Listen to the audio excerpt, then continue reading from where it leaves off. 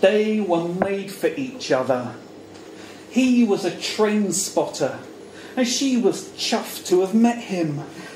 She was a Pisces, and he looked a bit like a trout. They were definitely made for each other. His favourite music was grime, and she worked for Windowlene.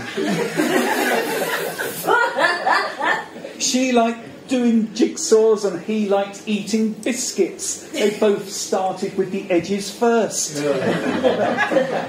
I love you to the moon and back, he said. She said, what if it's a full moon? He said, I'll come back when it's empty. He said this with a twinkle in his eye, which he was due to see the doctor about. He said he was an artist, a genius. When he had the brush in his hand, she said, great, I need the bathroom decorating. He was a locksmith. She held the key to his heart. The other was left with a neighbour. They composed a melody about Haribo Gummi bears when they were together. Oh, they made such sweet music. She only celebrated World Book Day, which is just as well because he had a collection of atlases.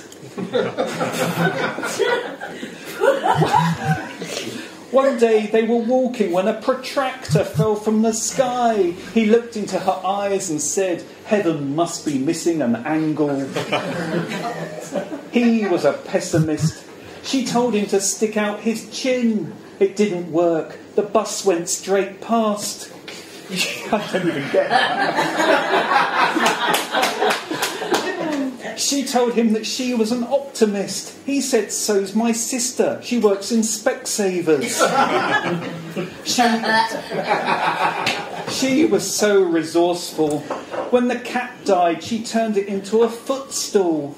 It looked awful, but at least it was made from scratch. They both loved animals. He said, have you seen the dog bowl? She said, yes, and he's great at snooker too. They had similar interests. He read War and Peace, and she posted a lot on Twitter. Both have 280 characters. He was a terrible speller. He made a big banner, will you marry me? She said, who's Mary? He said, will you always remember me? She said, yes. He said, will you always, always remember me? She said, yes, yes. He said, will you always, always, always remember me? She said, yes, yes, yes. He said, knock, knock. She said, who's there? Who's there? Thank you very much.